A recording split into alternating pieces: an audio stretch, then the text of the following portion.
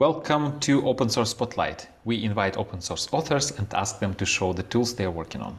Today we have Eric. Hi Eric, tell us a few words about yourself and about the tool you want to show us. Hi Alexei, thanks very much for inviting me to this video, and we can have a short demo on Apache DolphinScheduler. I am a container of the Apache DolphinScheduler project, and as its name, it is a project under the Apache organization, and of course, it is an open source project. Dolphin is a project for big data orchestration, which means it handles the dependencies of big data tasks, and it could do the scheduling stuff. And there are several orchestration tools for big data, such as Apache Airflow and Apache DolphinScheduler and Apache Uzi, and some project which is not under the Apache organization. They share the common nature, which is the big data orchestration tool, but they have quite different user experience. For Apache Airflow, for those users who prefer coding over clicking, it is one of the best choice. It could do nearly everything through coding to handle the workflow logic. But for in some other regions, in some countries, people have different background in programming. They do not want to spend more extra time to coding for the workflow topology for actual stuff. So they want to only focus on their business logic. They want to keep things simple. Here comes the Apache DolphinScheduler. You could do almost everything through clicking or so-called drag and drop to build the workflow. So here's the introduction, and do you have any questions, or we just get into the demo part? Let's see the demo, yes. I will probably have a lot of questions as we see the demo. Okay, so let's go to the demo part. Okay, so this is a homepage of the Dolphin Scheduler web UI. You could see there are statistics for the tasks and workflows, which is called process here. Let's go to the project part, and we create a project for demo.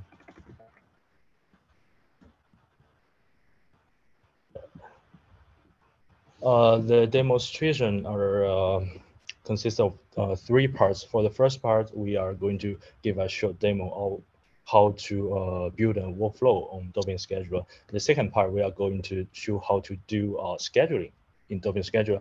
And the third part, we will show how to manage the resources related to the workflow in Dolphin Scheduler. And in all these three parts, we are going to show how to do those stuff without any actual coding. So let's get started. The first part, we are going to show the how to build a workflow in Dolphin Scheduler.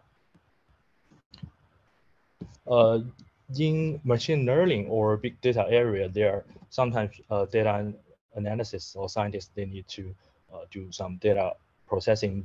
They need to build a model, or sometimes for machine learning scientists, they need to do the prediction. And all these tasks, they could have dependencies on each other, on one and another. For example, in machine learning area, you need to do the data pre-processing before you could train the model. And after you train the model, you could go to the next step, which is prediction or evaluation stuff. So there are dependencies among tasks. We are, to keep things simple, we will only use shell task here to simulate those complex tasks. Workflow, maybe we need to do a pre-process at the first. Yeah, to keep things simple, we will only use echo here. After this step, we are going to do the training, maybe.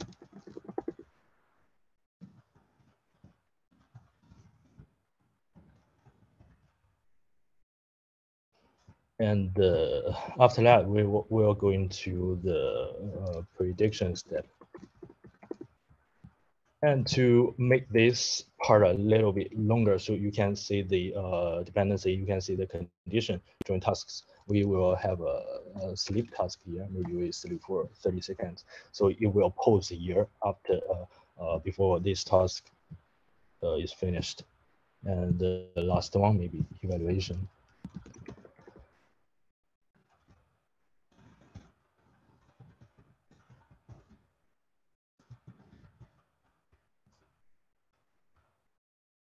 Okay, then we are going to build the topology. In Dolphin Scheduler, you just need to connecting those tasks, yeah, without coding. Now we have already built a process, which is also known as workflow here. So we save this workflow.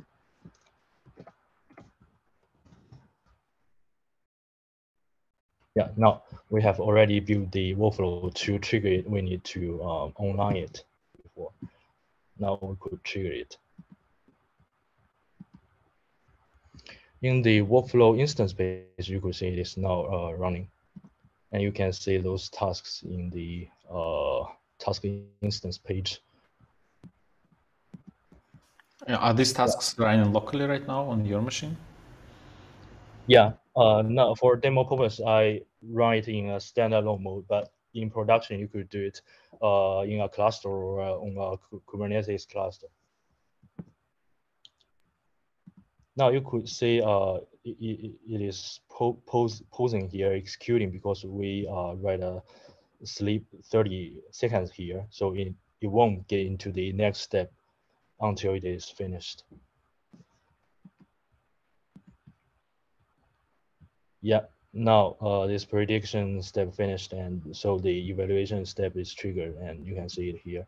All these 4 tasks are completed. Yeah, this is about the dependency part. This is about how we build a workflow in Apache Dolphin Scheduler. And next, we are going to the scheduling part, because for those data analysis or those data scientists, they may have hundreds or thousands of workflows a day, so they cannot trigger all of these tasks manually or just do some kind of simple Chrome job. So we need some kind of scheduling features for them, so they could run those batch jobs automatically. Now you can see there is timing stuff here. We could click it, and we could build a schedule with cron job. But we do not, for users who do not know about the cron expression, it is totally okay, because it could do everything on the UI. Because to make things more clear, we will have the schedule in a very short period. For example, maybe 3 seconds every minute, every hour. Okay, and here is a tab called execute time. You can click it, and you will see the next 5 execution times. Now we confirm it, and again we still need to online this. And now in the workflow instance page, we could say it is in the state of scheduling, as we have set the period to every 3 seconds, so you can see it just keep pumping up. Yeah. So this is about the scheduling part, but usually in production we won't set such a short period. Maybe we just run the job once a day or once a week. Now we offline it.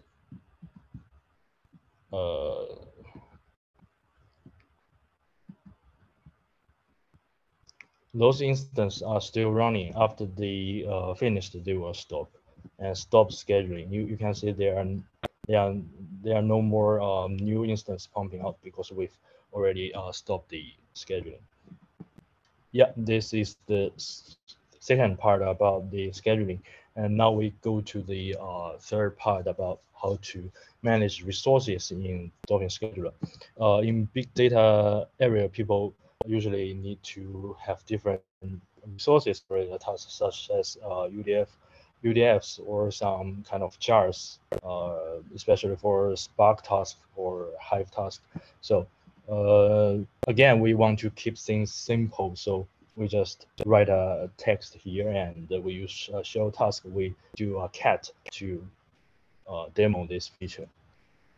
As I said, users could just use this web UI to create a file. Call it echo. you could create those kind of different kind of file formats, such as text, shell, or SQL, Java, something like in this list.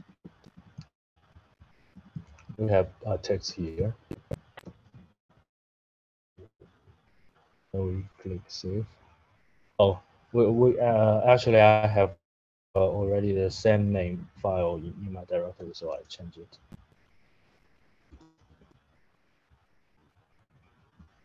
Okay, we have a hello file here.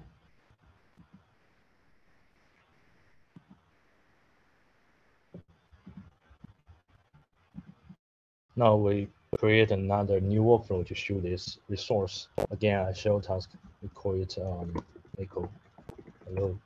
And in this resource tab, we could see all the files in our resource center. We click the hello CP text. Right, add a cat here.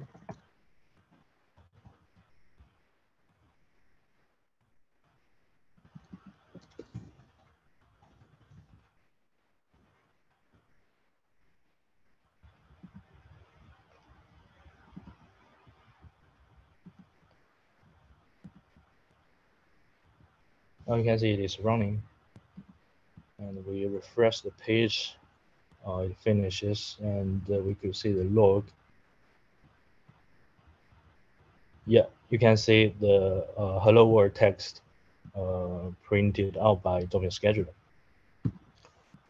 So here, this is almost about the 3 parts of our demonstration, and you can see I just opened the Grafana page here. During our demonstration, we did a lot of we triggered several workflows and tasks, and in Dolphin Scheduler we also has metrics for the monitoring. So I've already opened a Grafana page here. You can see we've already triggered several jobs here, and those metrics are all caught by the Prometheus and in our demo dashboard.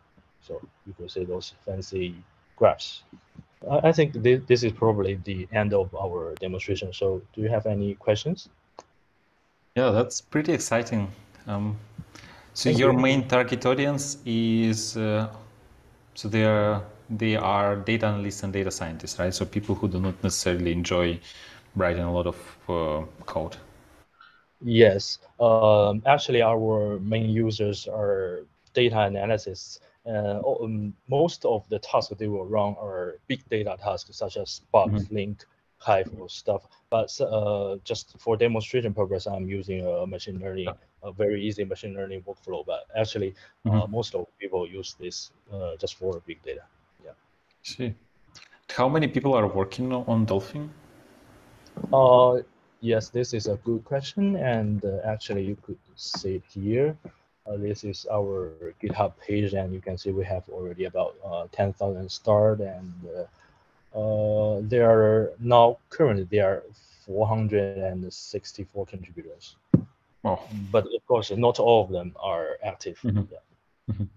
But like usually, not always, but sometimes there are some companies behind open source projects, and in these companies there are people who are dedicated full-time to these open source libraries.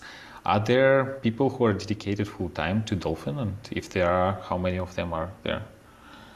Yes, the biggest company, I think the company who has the most PMC members in this community is called AwareOps. Is dedicated to this project, and also there are several cloud providers behind this project, such as Alibaba Cloud, which is the largest cloud provider in China, and I am an engineer at Alibaba Cloud actually. Okay, so your responsibilities include working on this project at your work, right?